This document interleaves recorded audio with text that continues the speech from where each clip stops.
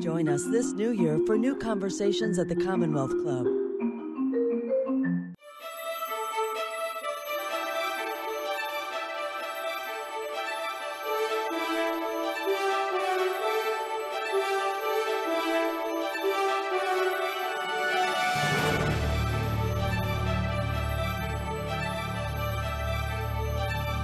Hello, and welcome to today's virtual Commonwealth Club event. My name is Adam Becker. I'm an astrophysicist and also a science writer and communications specialist at Lawrence Berkeley National Laboratory, and your moderator for today. Before we get started, we would like to thank Wonderfest for partnering on today's program with us. It's my pleasure to introduce Michael Dine, Distinguished Professor of Physics at the Santa Cruz Institute for Particle Physics, University of California, Santa Cruz, and author of the new book, This Way to the Universe, a theoretical physicist's journey to the edge of reality. Professor Dine is a world-renowned physicist who is recognized for his contributions to our understanding of particle physics and string theory. His book is a spellbinding journey to the bounds of the universe that covers the most fascinating curiosities of physics right now, including the Big Bang, dark matter, and the Higgs boson particle. We'll be discussing a lot in the next hour, and I want to ask Professor Dine your questions. If you're watching along with us, please put your questions in the text chat on YouTube, and we'll be getting to them later in the program. Professor Dine, welcome. Thank you. It's pleased to be here. Great. Let me start by asking you, this is your first book for a wide audience, right? Yes. So what prompted you to write this book now, and what prompted you to write this book on this subject? Well, I think what got me thinking about the book was the discovery of the Higgs particle in 2012. And sort of the realization that we have achieved a level of understanding of nature, both on very small scales, very tiny things smaller than atomic nuclei, and on very large scales of galaxies, clusters of galaxies, the universe as a whole, and conceivably beyond. And so there are lots of things we understand really well. And I wanted partly to convey that. At the same time, I wanted to sort of say that there are things we don't understand and kind of list what are the big mysteries, and what is the likelihood that we will answer some of these questions we have with experiments, with theory, and kind of give some picture of what that's about. So what are those big mysteries? What's waiting out there? Well, on the cosmic scale, there are several. So one of the things we do understand remarkably well is what the universe is made of. So we know that about 5% is ordinary stuff, protons, neutrons, things of that sort. And then about 25% is something else that we call dark matter. Okay. And we know that it's there. We know that it's there because of its gravitational effects, its gravitational pull, but we don't know what it is. And another 70% or so is something called dark energy.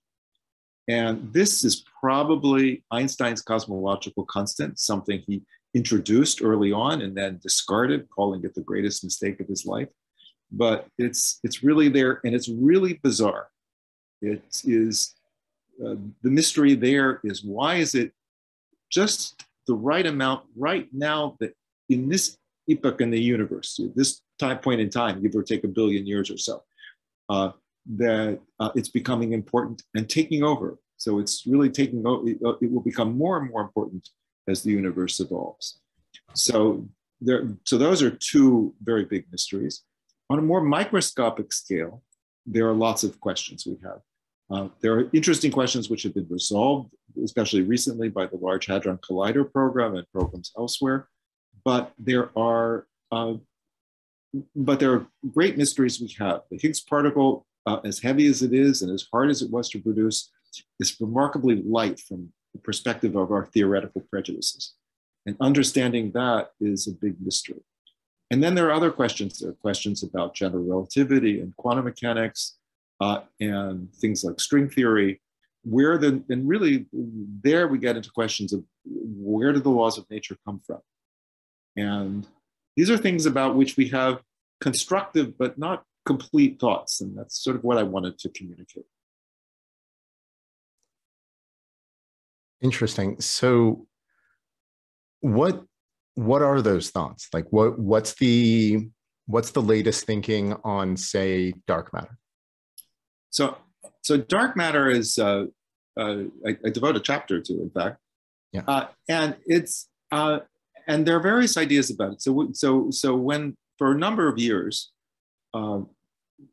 it seemed that we had a really good, compelling candidate, something which was particles which were called WIMPs, which stands for weakly interacting massive particles. And these particles were predicted by a particularly popular set of ideas in particle physics known as supersymmetry. And sort of beautifully, these theories predicted basically just about the amount of dark matter we see. But we've been hunting for this, we collectively, especially several very beautiful and remarkable experiments, hunting for this dark matter now for decades, and not found it. And in fact, sort of ruled out many of the simplest possibilities that we had. So there's another possibility that I'm fond of and that I've worked on, which is something called the axion. The name derives from the name of a detergent which involved a brief period of popularity, I believe, in the 1970s. But it is actually a rather compelling object which emerges from other theoretical considerations, something we've been thinking about for a long time. It's hard to discover if it's there, but there is a very impressive experiment at the University of Washington known as ADMX, which is looking for it. But it might not be where they're looking. And that's another question that keeps me up nights and that I talk about. But finally, what's happened with the way the field has sort of shifted direction in this, and that with the exclusion of some of these simpler ideas, people are looking at more general possibilities. The stuff is there. It's got to be something, and sort of categorizing all the things that might be effectively, and thinking how you search for it in different regimes. That's where that story is right now. So you have actually it's actually interesting, a lot of theorists have turned into experimentalists and joined experimental collaborations and proposed experiments to become experts on subtle condensed matter effects in detectors. So detectors that might see these particles. So there's quite a remarkable set of developments there. Fantastic. Okay. So actually, I want to just switch gears for a moment. So toward the beginning of your book, you talk about an important carpooling experience. Yeah. And maybe that's actually, it is sort of related to what you were just saying about theorists becoming experimentalists and coming up with experimental ideas. Can you tell us a little bit more about that carpool and why it was important? Yes. Well, when I moved to Santa Cruz some time ago, I'm in a household where both my spouse and I work, and and her position was in Silicon Valley, which is about a 45-minute drive door to door from UC Santa Cruz. And for various reasons, we really needed to live near her work, so I commuted.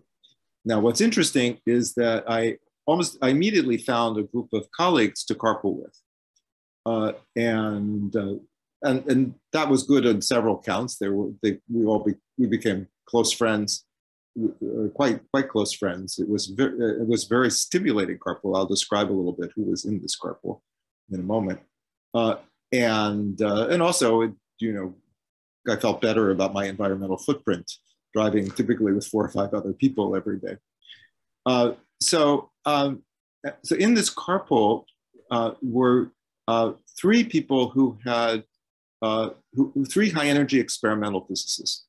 Okay, and they lived on my side of the hill because when they had originally come to Santa Cruz, they were involved in experiments at the Stanford Linear Accelerator Center in Palo Alto. And so they wanted to be sort of in between or close to the accelerator to run their experiments. That wasn't necessarily their portfolio at the time, but that was, where they'd established their families and, acquired places to live and so on. So there was this group. And then there were two astronomers, one, George Blumenthal, who with other colleagues at Santa Cruz, was among the theorists who worked out the theory of dark matter and later became the chancellor of UC Santa Cruz. And another, Doug Lin, who was an astronomer interested in planetary theory. And so we had quite a diverse group.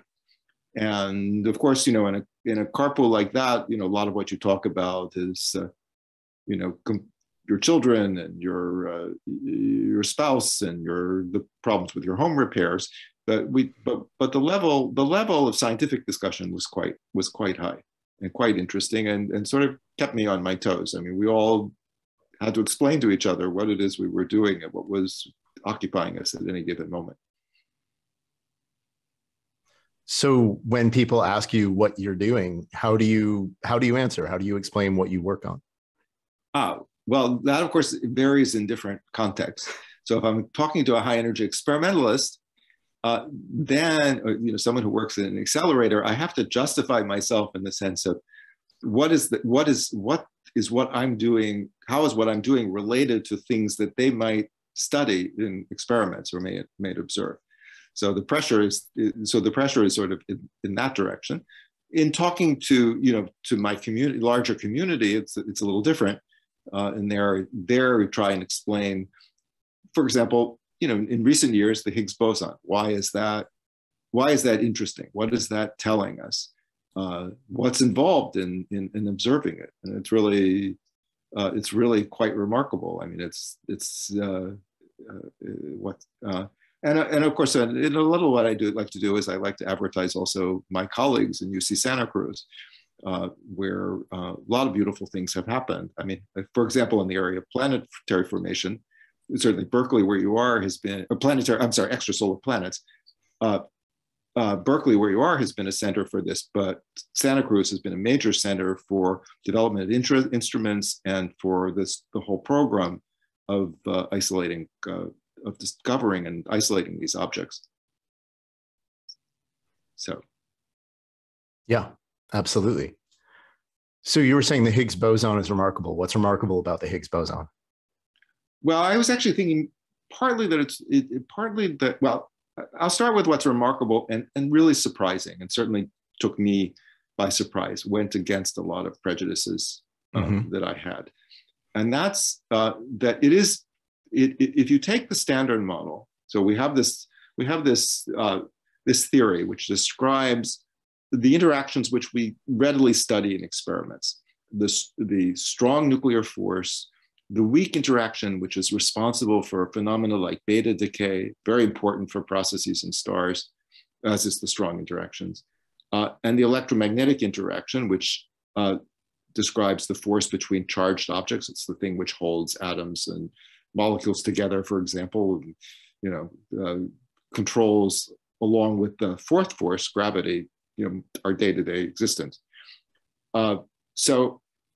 And the Higgs particle, when Weinberg and Salam, Weinberg sadly passed away just recently, but when Weinberg and Salam put this model forward, you could ask, there was something else they needed. So they had a theory, which I explained a little bit the background to, and they put together various pieces, but they needed something to understand the masses of certain particles, in particular the masses of the particles which mediate the weak force. So these are known as the W and Z.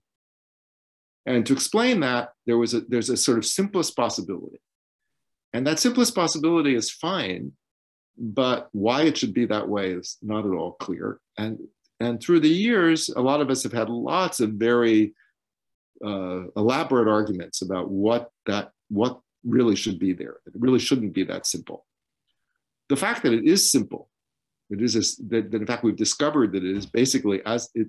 I mean, this is still something that we're exploring, but the evidence is pretty strong that it is really the simplest Higgs particle.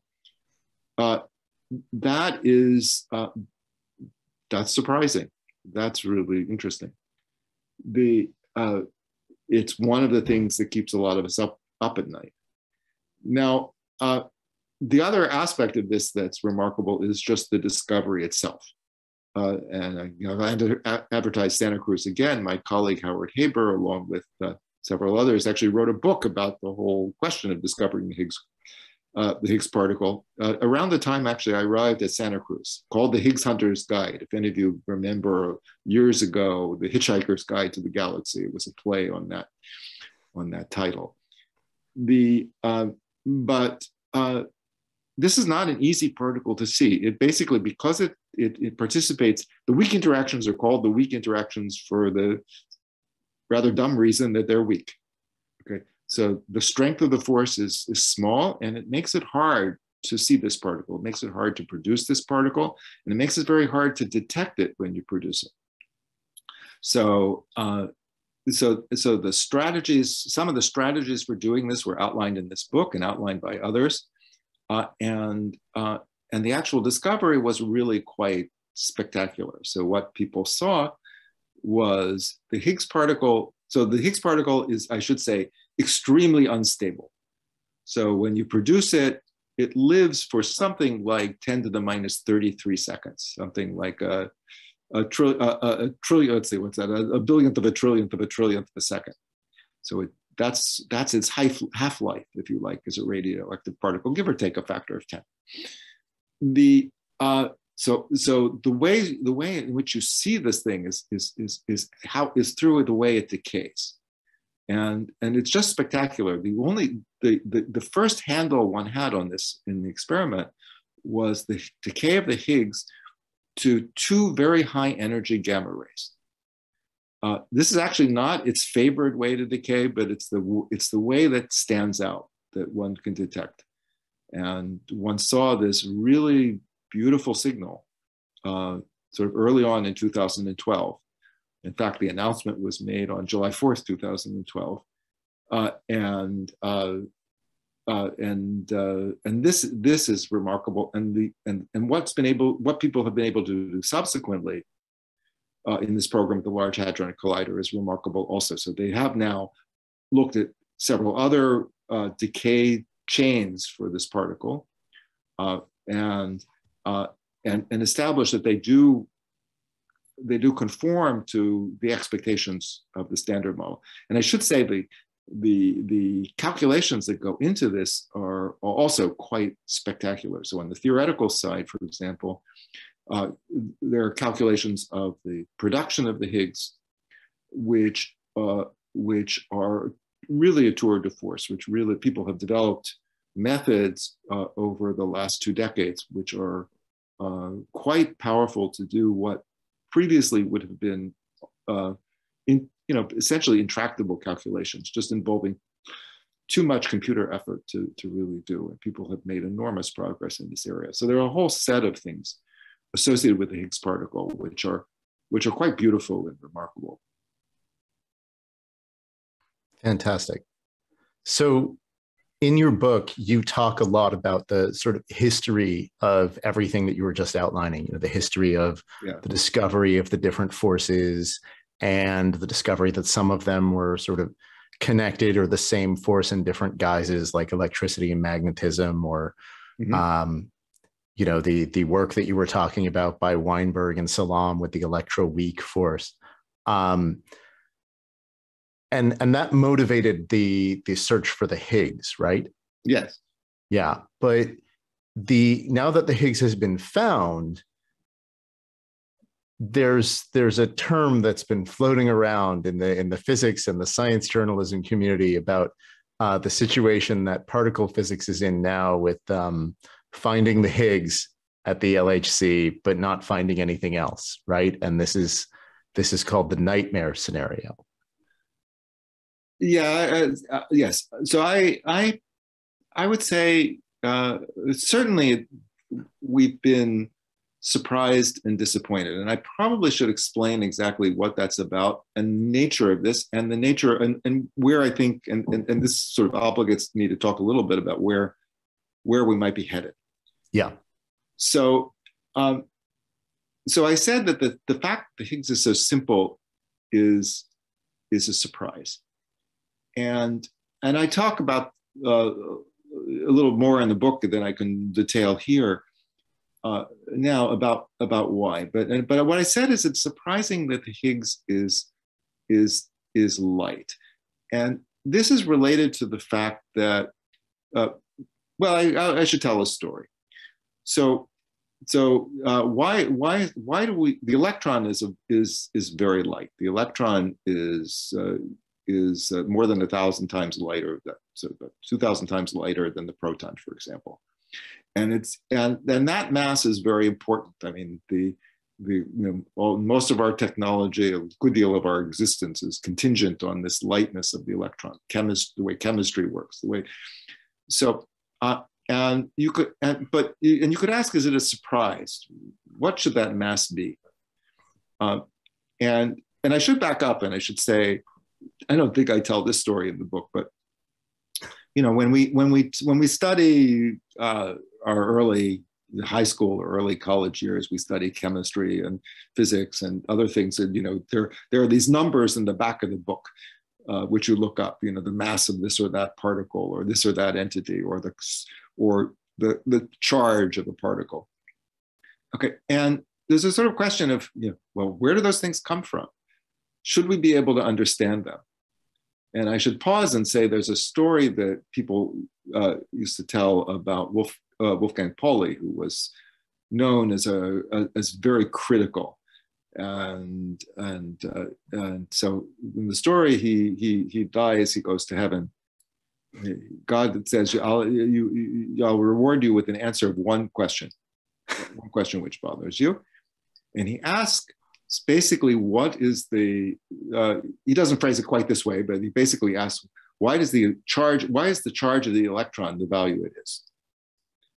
And so in the story, God goes to a blackboard and starts to explain.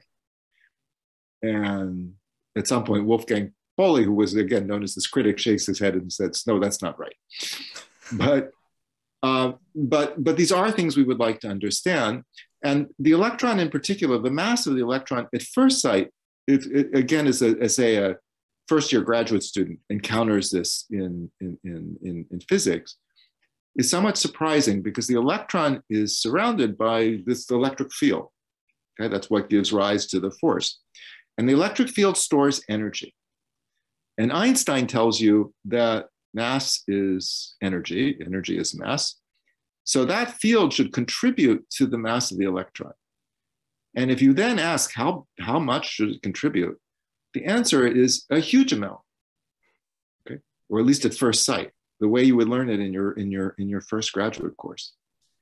And this is a question that actually people explored already in the early days of quantum mechanics. And notoriously, as I explained, there was a mistake in one of these calculations and so on, and which sort of gave that answer. But it turns out that quantum mechanics, which you've written about and know much about, it tells you something different.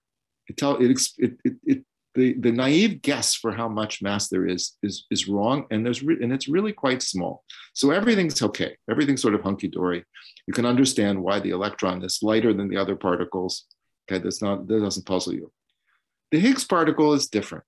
The Higgs particle also has these fields around it, but it turns out they make a really big contribution to the mass. So something really weird has to go on, okay, to cancel off that calculation, that contribution. Getting back to this kind of God cartoon sort of imagery.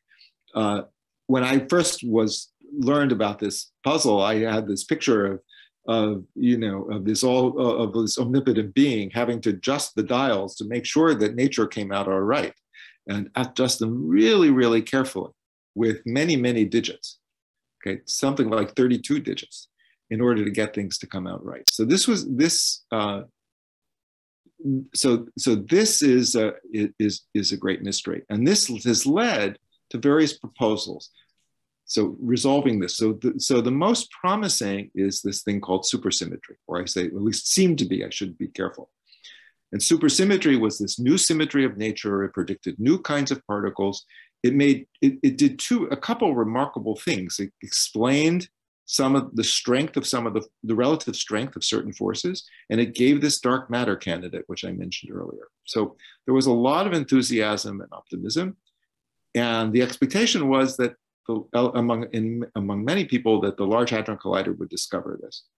Well, it didn't, and at this point, you can't say it isn't there, but you can say that the particles the new particles which are predicted are heavier than expected, if they're there at all, and actually a good deal heavier, a troubling amount heavier, not impossibly so, but and so this is and a number of other proposals, both to solve this problem and others, have also not been realized. And of course, this is also a statement that experimentalists are careful and honest. They would love to discover some of these things. So what could be going on? So there could be new phenomena around the corner. That's certainly a possibility. In fact, if you believe in supersymmetry, given the mass of the Higgs particle, you actually would expect the supersymmetric particles, the new particles, to be a little out of reach of the Large Hadron Collider. This is actually a result in part due to my colleague Howard Hiberay, who I mentioned, already some years ago. And so people are thinking in a variety of directions about new phenomena right around the corner, about perhaps what you would see at the LHC, or you might have to wait for some future facilities. So there are future large facilities under discussion in Europe and in China in particular.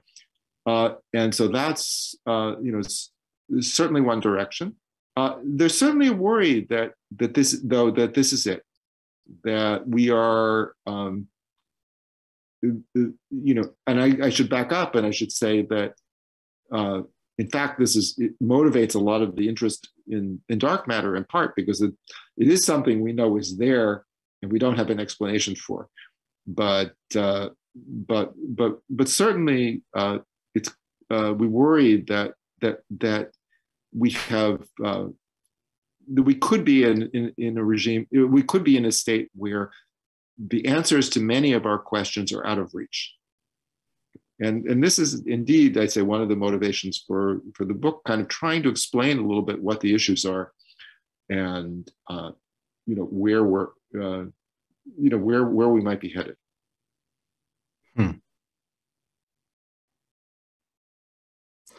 So how did you end up going about writing the book?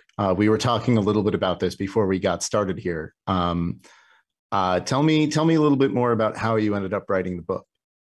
Okay, well, there are various parts of the story I don't want to tell because I'm afraid I would get sued or something. But I started thinking about this, in fact, sort of precisely because of this question, because at the point where the LHC had discovered the Higgs and where it was starting to rule out a lot of other speculative ideas, it seemed maybe it was time to kind of bring together a lot of the things we understand, certainly a lot of things also I should say, in cosmology and astrophysics, and for the general public, that the vision of where we might be has evolved, and so, and in particular to convey both the exquisite level in which there are many things in the very small and the very large which we understand, and at the same time that we have big questions, some of which we have realistic hopes to answer with experiments, some of which will be the subjects of speculation for a long time, if not indefinitely.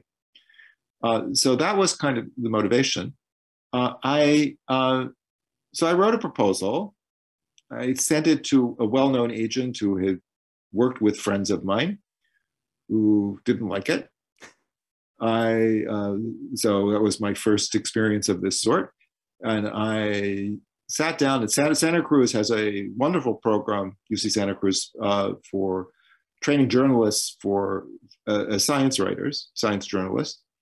And the director was a friend of mine. I took him out for coffee, and he educated me a little bit. It's almost too embarrassing to say the things he had to explain to me. Was this Rob Irian? Yes. Yeah, sure. I know Rob. So, but that coffee kind of helped reorient my thinking. But then I also, when I was in Princeton a bit later, about a year or so later, giving some lectures, I went to dinner with some friends, and I met an author, Graham Farmiloe, who's the author actually of at least 3 wonderful books. One, a biography of Paul Dirac, one of the originators of quantum mechanics.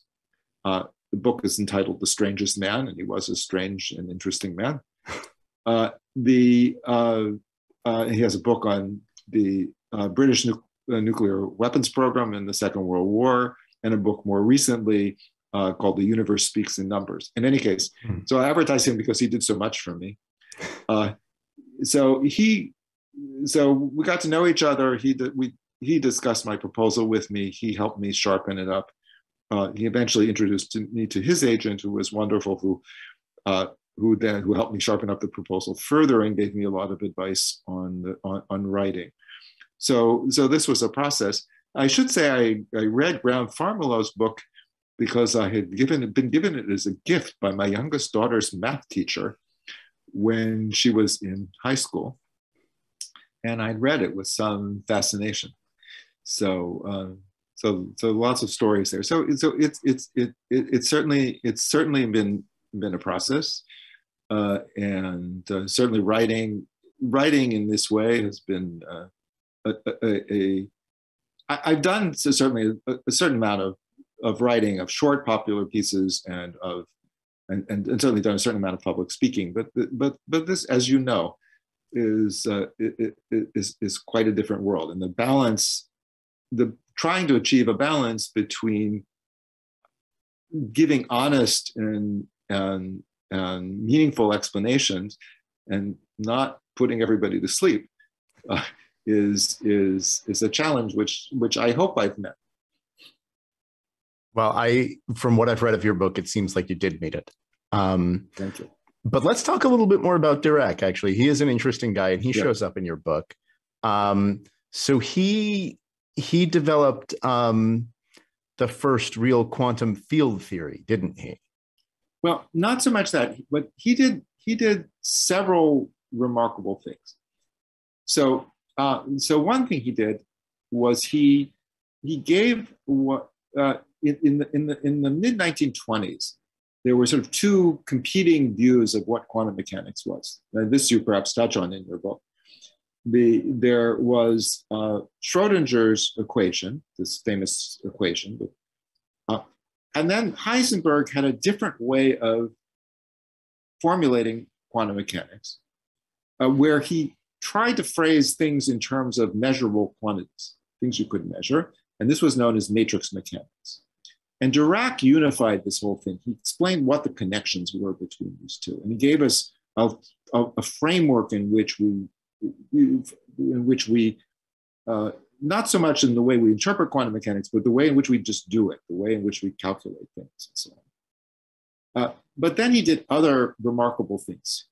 So one of the things he did is he after this, he said, how do I reconcile Einstein's principles of relativity, special relativity, this is, the things that say, for example, nothing moves faster than the speed of light. How do I reconcile that with the equations of Schrodinger or Heisenberg?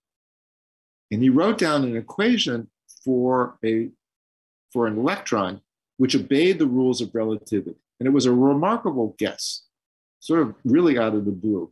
He almost mildly crazy.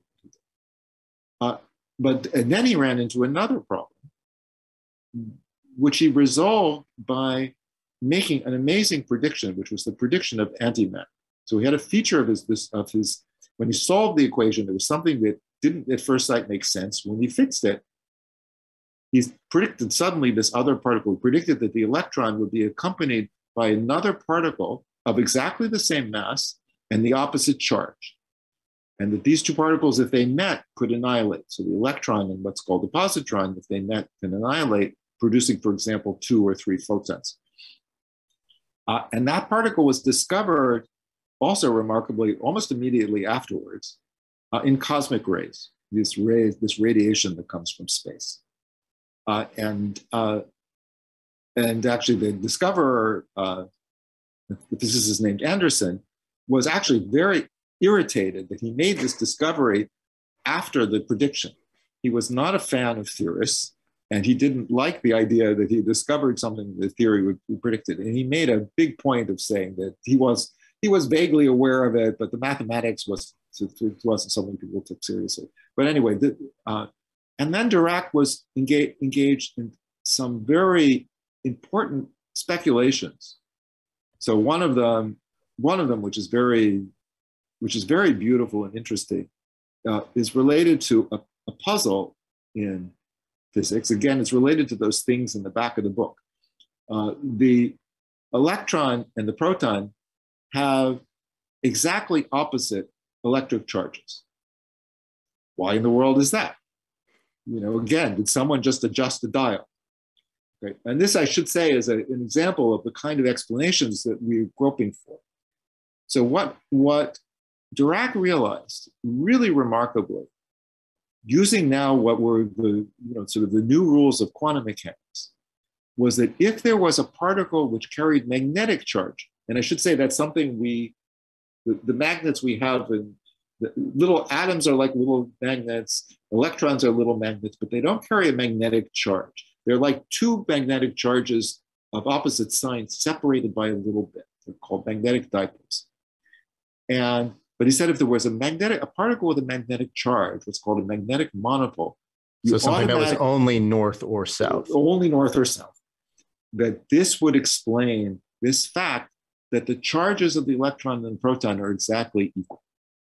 And he did that in the early 1930s in a paper that actually begins with a kind of with a manifesto about the importance of mathematics in physics. And then and the search has been on for a long time, and we haven't found one. But almost any time we come up with any alternative explanation, and this includes things called grand unified theories and string theory, the monopoles are also lurking there. So he was on to something. And again, this is a mode of explanation that intrigues us for this problem and for other problems as well. So tell me more about that. Like, is that the sort of thing that you were hoping to convey with your book, that the kinds of explanation, the modes of explanation that we use? Certainly some of that. I mean, the flip side of that is we haven't found monopoles, and people have looked. So now there are good reasons to think there aren't very many. In fact, as you're surely aware, there's this idea that the universe went through a period of very rapid expansion early on. Early on means in a first tiny fraction of a second of the universe, right after the Big Bang. And this period is known as inflation. And one of the things that inflation was actually sort of invented to do was to explain why we don't see monopoles. So otherwise, we had theories which predicted monopoles, predicted that in the early universe you should produce a lot of them. And astrophysicists can assure you that there just aren't many in the universe. And one of the things inflation does is explain that. Explain that fact. And of course, you might say, well, that's we're trying to find excuses for things, but in fact, inflation explains other questions as well, and we have a great deal of evidence now that something like that happened. Though in detail, we don't know what it was. So I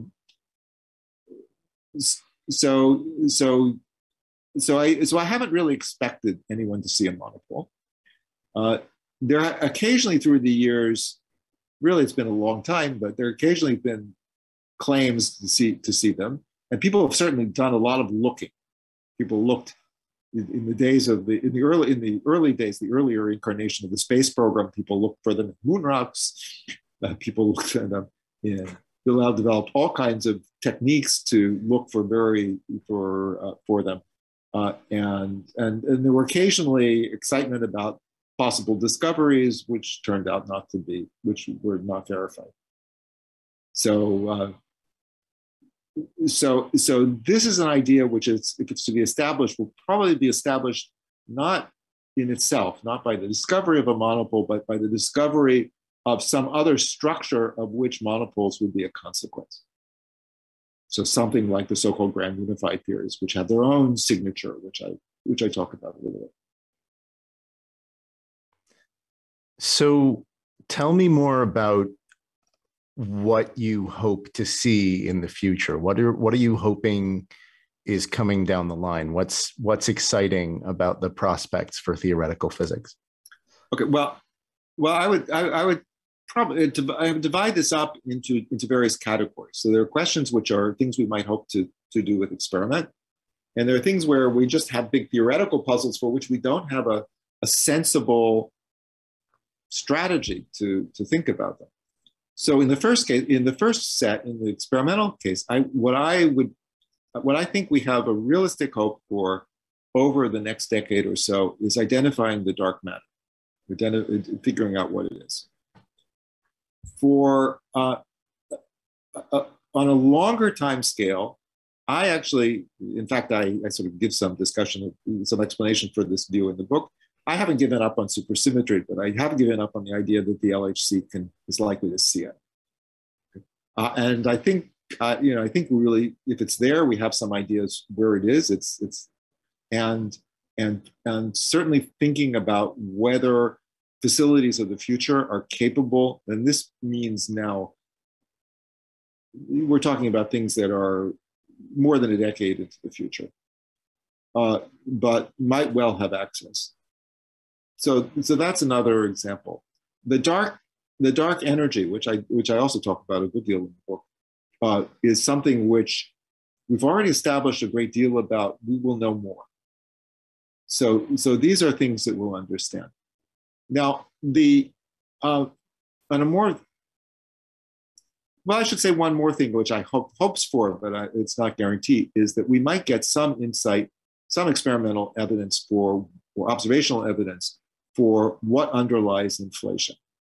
And in particular, we might learn, there's some hope we could learn when this occurred, exactly when after the Big Bang. This is equivalent to the question of how much energy is involved in this process. And this, with a little luck, we might get to know that. So flipping to the more theoretical side, I could start there and could say that I have hopes that we will have some more compelling theory of inflation. Okay, and I say at the moment we don't, but that's something we could see on the time scale of a decade or so. Okay? And certainly there are interesting ideas around. There are possibilities there. Then there are a whole range of other theoretical questions at all the extremes. So the extremely small or the extremely large, which I think we will see progress on. So I talk a good deal about the sort of tension between general relativity and quantum mechanics. I think that's teaching us a lot. It's pointed us to string theory, but we have a lot of confusions about string theory. Whether the theory as we understand it is really the right theory of quantum gravity is not something we know. And exactly in the many aspects of this theory, whose very nature we don't know. And I think we'll see progress on this. I think we'll see progress on understanding better where the laws of nature come from. I think we might see progress on understanding why there's the amount of dark energy there is. Actually, I'm sorry I got slightly off the track. I was starting to say that for supersymmetry, a question, or I have some arguments why supersymmetry, another argument beyond this argument of the value of the Higgs mass that people invoke. And this has to do with why our universe is stable. and I talk about this a little bit in the book, it's related to a wonderful set of questions related to the ultimate fate of our universe. There's a lovely book, The End of Everything, by Katie Mack, which you may be aware of, which talks about some of this. And actually, I first heard about this question from a colleague, an astronomy colleague of mine at Santa Cruz, some years ago. But one of the possibilities is that our universe as a whole is unstable, is radioactive, that it undergoes radioactive decay. And in fact, within the framework of our present ideas, it's really pretty hard to understand why our universe isn't. And one of the few, and I'm not going to have time to explain it here, so I'll send people to my book. But one of the few robust explanations of this stability, the fact that the universe doesn't live a microscopic amount of time, the time it takes light to go across the nucleus, but instead lives tens of billions or many more years. About the only robust explanation we have for that is this symmetry called supersymmetry. And I explain that a little bit in the book. So that's got me, not one of the things that has me not totally despairing. It is whether we can build a facility which would have the energy to discover supersymmetry at the scales of energies that the Higgs boson mass suggests. That's an interesting question, and one of the things that I certainly am thinking about. Great. Yeah, and just to reiterate what you were saying, I am familiar with Katie's book, The End of Everything, and it's a great book. Yeah. So if I'm not mistaken, we are at the point here where it's time to take questions from the audience. And yeah, I believe that's correct. So I'm going to take the first audience question here, which follows up on something that you were just talking about. Can you give a brief overview of what string theory is? Yes, and I will, and again, I'll refer you to my book, which also devotes a good deal of effort to trying to explain this. So string theory is, or I should say the answer is sort of yes and no, because it's in some ways it's so weird that it takes a little explaining, and it's not, how shall I say, when Einstein wrote down his theory of general relativity, his relativistic theory of gravity, he laid out some broad principles. Then he spent the better part of a decade implementing them, figuring out what a theory would have to do to implement these principles, but there was a grand picture of how this worked. String theory is almost exactly the opposite. String theory, it really starts with, well, historically it's even weirder, but I'll start with the idea that the basic entities in nature are not point particles, very tiny things like the electron, but extended objects, little strings. Okay? And what's remarkable, and what I describe in the book is, if you gave the following problem to a good graduate student, you said, okay, imagine the basic entities are strings, write down a theory of those objects, which is consistent with the rules of quantum mechanics and the rules of special relativity. And all sorts of weird things would happen. So I'm assuming this is a good student. I should say, one of the things I try and explain in the book is there are different notions of hard. So this is a hard problem, but people can do it in a finite amount of time, sitting around and thinking, you need some training, but it's not, and then there are hard problems that are, give me a universe-sized computer and I still can't solve it. Okay, so there are different classes of hard problems. So this is a tough problem for a graduate student, but they can come back in a few weeks with the answer. And what this person discovers, writing down doing this most simple-minded extension of sort of the simple theories that we have now, is that this theory is a theory of general relativity and of the Standard Model. Okay, so it has all of that. So it has these features. Okay, it took a time to sort this out, and exactly why this happens is still not really clear. It's not like this grandiose vision of Einstein that we have these rules and everything follows. It's instead, we have the follows and we don't know what the grandiose picture really is. That's sort of part of the problem. But this theory does make, not exactly predictions, I have to be a little careful here, but it does exhibit structures very much like the structures we see in nature. Not exactly, or at least we don't understand how to make those correspondences exact. And that's why the theory is not, that's why this theory generates so much angst and criticism and discussion, because really making a detailed picture of how this theory relates to nature is tough. It's a tough problem for in this sense, in this hard sense that I described. And I explain a little bit in the book just why it's a hard problem, what the obstacles are. Great. Okay, so another question from the audience that might be a good follow-up to that one. Can we explain the apparent fine-tuning of the fundamental constants, including the electron mass, that has given rise to an interesting universe? Okay. Well, this is also, this is related. I mentioned the Higgs mass, and this is an example. This is one of the dramatic examples. It's one of the few equations I write in the book just to illustrate what's meant by this tuning. So basically, I talked about how the fact that the fields surrounding Higgs, in this case, the fields of these weakly interacting analogs of the photon, carry energy.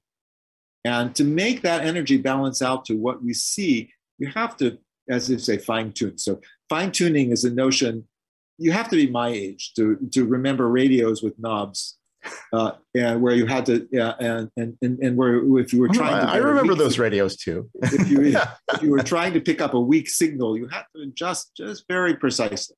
So this is an absurd level of precision. In fact, I tell a story in this book. I first heard of this problem in a seminar by a then very young Leonard Susskind when I was a graduate student. And I should say, I mean, I'm sure your experience is similar as a graduate student, through most of life, but certainly as a graduate student, but most of the time you go to seminars, you're rather lost. And certainly you don't remember them very well. And I remember this seminar was more than 40 years ago. And I remember it, like it was yesterday, because he first illustrated this problem and just how severe it was. And he had a proposal, which was another for how you might solve it. That was known as Technicolor. And that's a whole nother story. But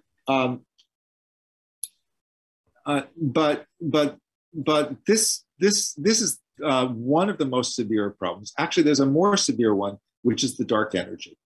So the dark energy is, so if you like, the dark matter, the Higgs boson mass is tuned, forgive my using scientific notation, but is tuned to about a part in 10 to the 30 or more.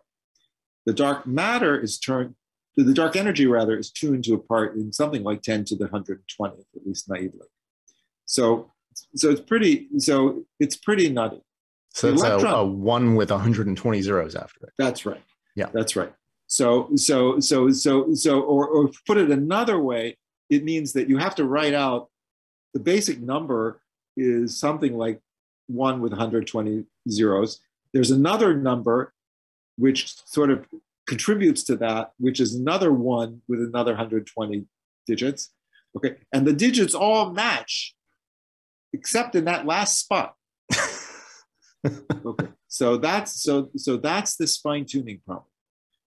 The electron mass, as I said, is in some sense not fine-tuned.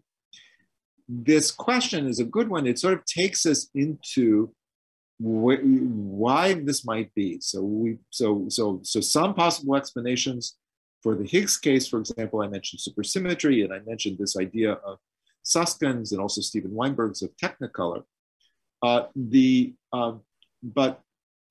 And again, Technicolor, you again probably have to be of a certain age. So Technicolor was one of the first processes for producing color movies in color rather than black and white.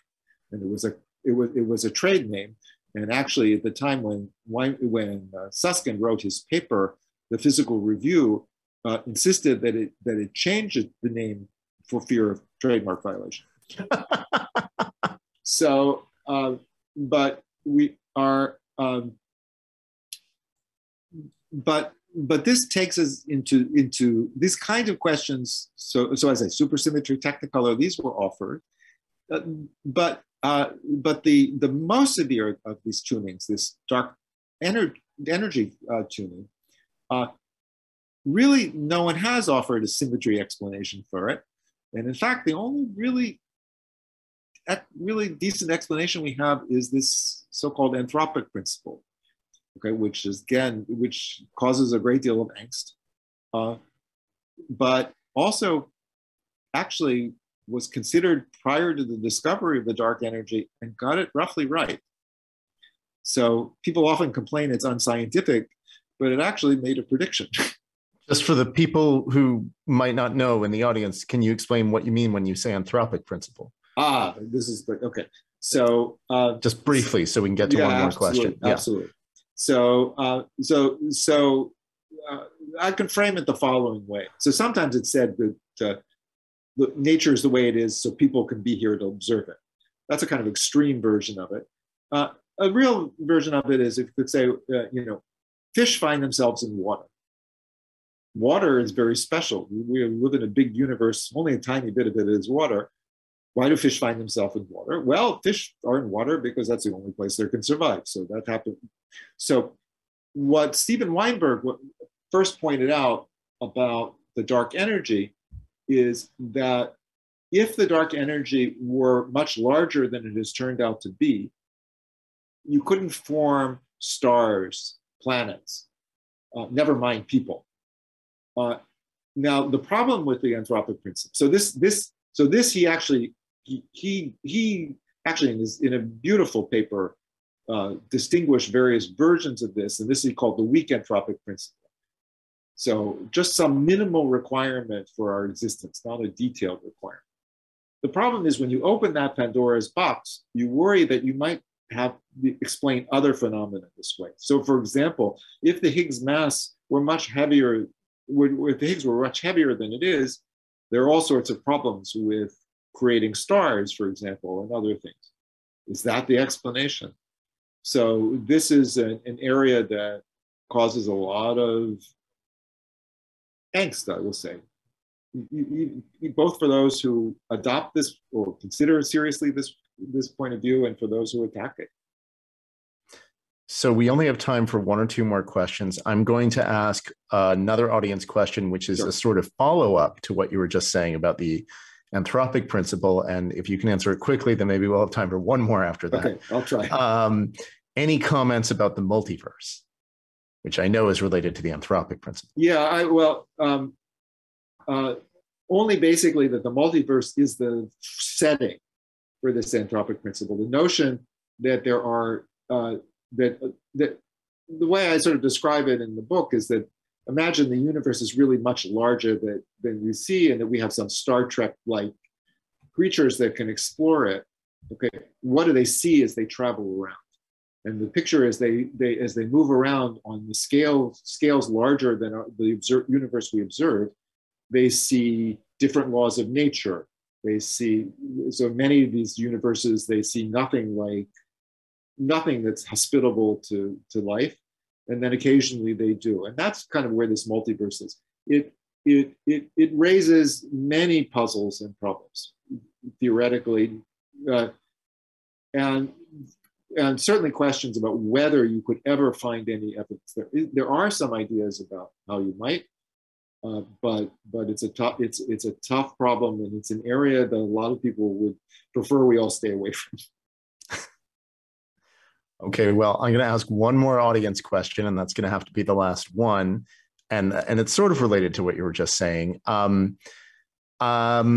For things that, and it's also related to something you were saying earlier.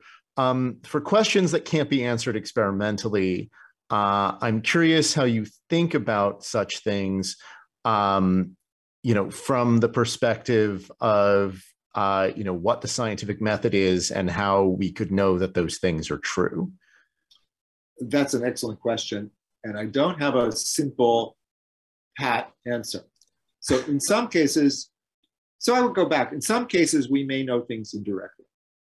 So for example, I would go back to the story of the magnetic monopole. So there are theories which explain this, what's called the quantization of charge, this exact equality of certain electric charges. Okay, they almost inevitably predict magnetic monopoles. Odds are pretty good we will never see a magnetic monopole. That maybe there's one, if inflation is right, there might be just one in the whole universe. We'd have, at best. So it's quite, but these theories make other predictions, which might be verified and tested. So in particular, I mentioned grand unified theories. This is also true of string theory. They predict at some level that all matter is radioactive, that the proton in particular decays with some very long half-life. Okay, so eventually we'll all decay. This is a subject of active experimental search. If one were to discover proton decay and some evidence for some of these theories, one would have good reason to think that the magnetic monopoles are also real. So that I would say is a kind of model or paradigm for how we might answer some questions that trouble us without having maybe the most direct experimental evidence we might like. I should say that some things are less, so that's a kind of nice case. Of course, there's plenty of instances where we're speculating beyond having realistic hope and I think we will have to decide as a species to what degree we're satisfied with certain kinds of explanations. I should say at the moment, though, even theoretical things without experiment are tough. For the questions that I list in the book, and some of the ones I've listed here, we don't have candidate explanations that are particularly compelling, so it may well be in some cases some explanation which is sufficiently tight might become compelling. Great. Well, I think we're out of time, and I think that's a great place to leave it.